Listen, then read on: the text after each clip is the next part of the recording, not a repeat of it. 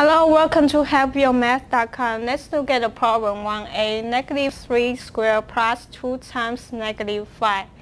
By following order of operation, since we have exponent and multiplication, so the first step is that we need to calculate exponent first.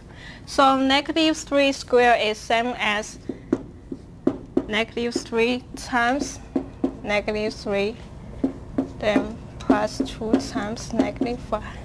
So negative 3 times negative 3 is 9.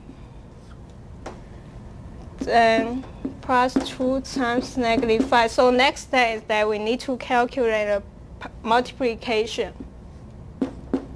So 2 times negative 5, which is negative 10. So 9 minus 10. 9 minus 10 equals negative 1. And that's all. Thank you.